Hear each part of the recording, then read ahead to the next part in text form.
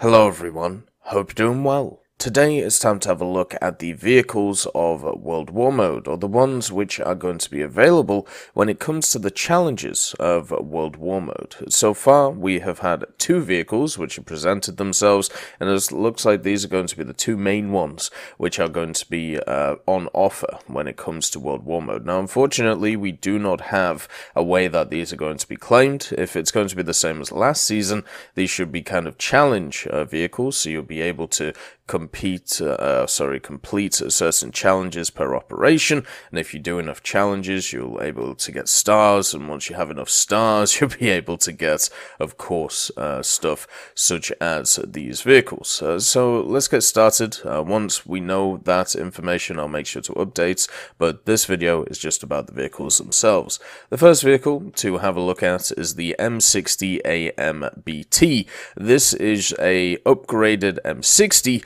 by the Turks, or specifically a Turkish company, the Standard Bio.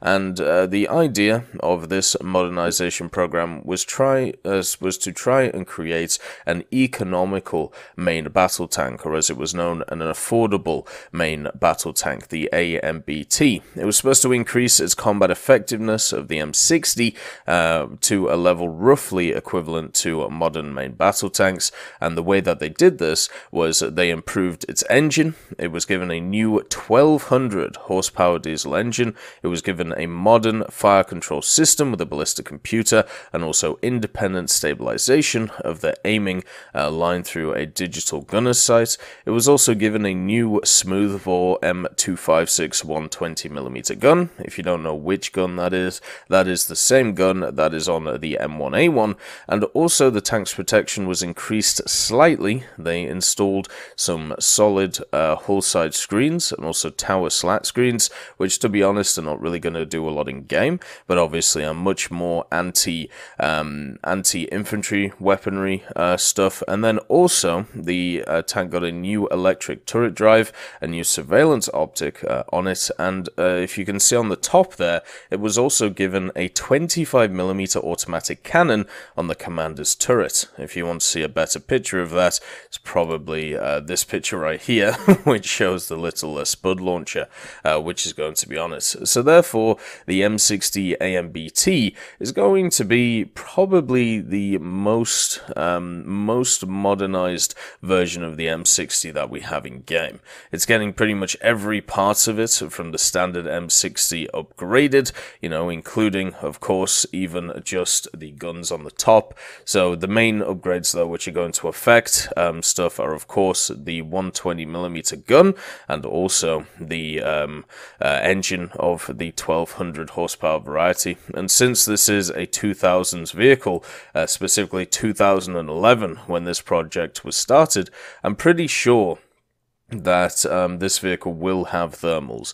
I'll be incredibly surprised if it didn't have thermals. They also say that the M60 AMBT is perhaps the best tank that has ever appeared in the game. When I'm guessing they're referring to a gift vehicle. Yes, it says the best prize tank that has ever appeared in the game.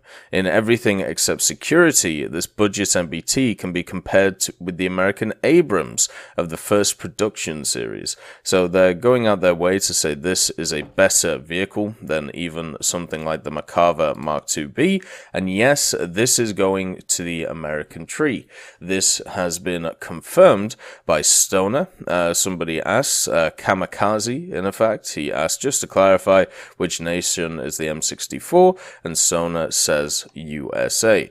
One of the things that is also confirmed in this article is not just this crazy machine, but also the fact that World War Mode is going to start on the 1st of July.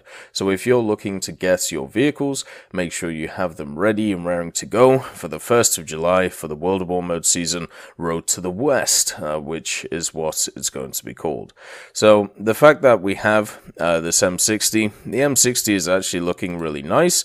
The only thing that I can say is it looks pretty much like a glass cannon. It does have some extra armor on it, but if it's sporting the M1A1's gun, this thing's probably going to be around 9.7. 9.3 or 9.7, so its armor is going to be absolutely trash, and therefore it's going to get beaten up by stuff which obviously shoots it.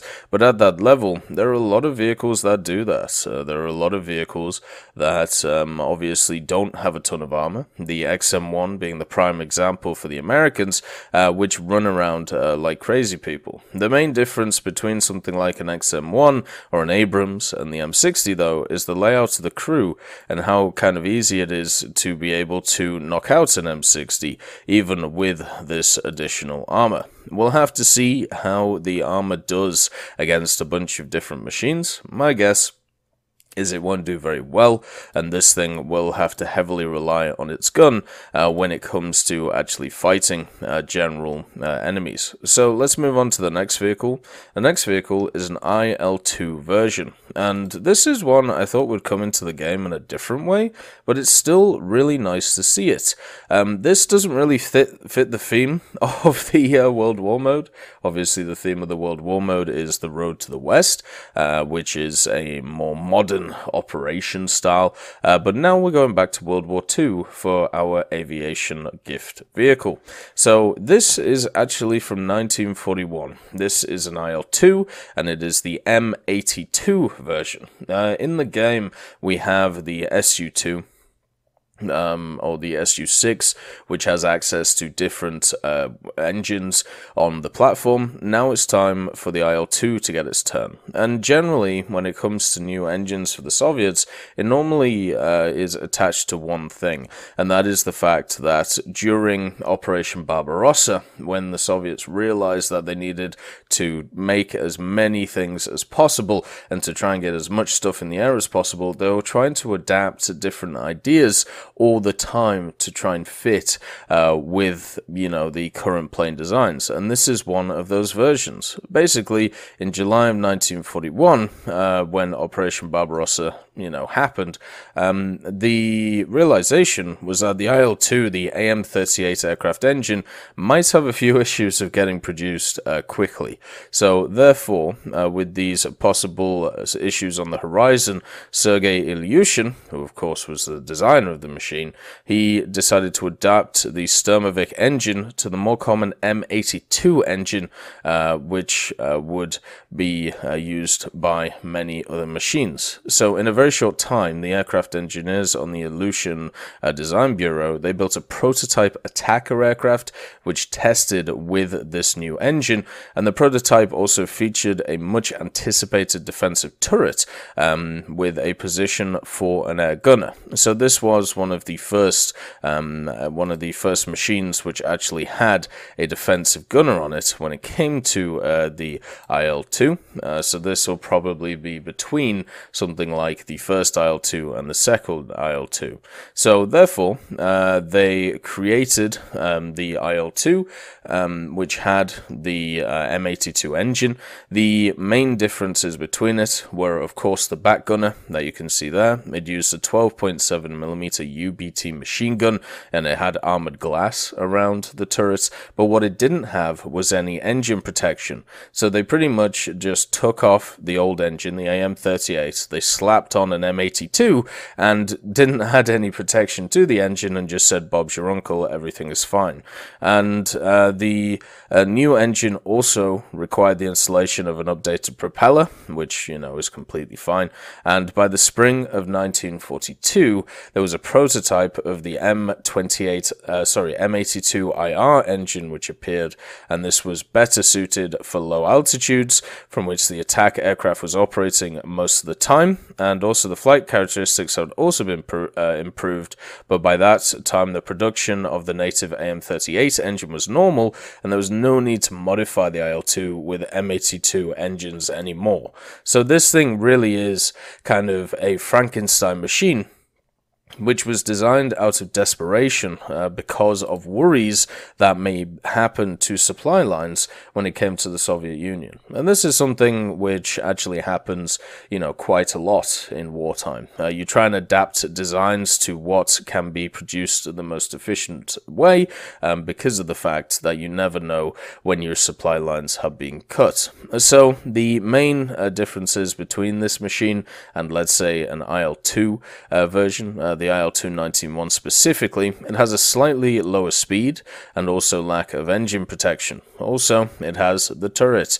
But the fact is, this engine is slightly less powerful than the standard engine that the IL-2 in the game had, so therefore it has little perks to it, but mainly you're going to have less engine power, and that's something that the IL-2 relies on to keep into the air. Another thing is it doesn't have the updated guns, so you know how some of the IL-2s have access to 23mm, which are really strong in the game because they can actually pop heavier vehicles when it comes to AI, such as medium tanks. This one is stuck with two 20mm Shavaks and two 7.62 Shavaks, so therefore you're going to be going after armored cars, AAs, and howitzers a lot more. And when it comes to its missile and bomb mounts, or rockets and bomb mounts, that should be, generally this machine will have exactly the same as pretty much all of the other standard IL-2s at the bottom. You can see a nice picture of the M82 engine right there. So yeah, this machine is a little bit of a Frankenstein's machine, I think is the way to put it, and so is the first one. The M60 with the massive upgrade package on top of it is definitely a machine which is, made for purpose, I suppose. And it was also something I did forget about with the M60, it was one which was sold or designed to be sold to minor nations or foreign operators to, basically give them an efficient but economical MBT style. So yeah, those are the two vehicles that are going to be on offer for World War Mode Season 3. And the season does start itself on the 1st of July, so be ready, make sure to watch this space to see how to get these vehicles. Hopefully we get something similar to last time, where all it is challenge events, so therefore everybody can participate. As always, I hope you all have a wonderful day, and I'll see you next time. I'd like to thank Ambrosius McClellan, B. Young, Battling Bacon, Blackie, Chris Giltnane, Conte Baraka, Daniel Stanton, Elove Goat, Jay Wilt, Martinez, Trigger Hippie, Universe, Eugens Terry, and also I'm Devilish and Samuel Slick for supporting the channel.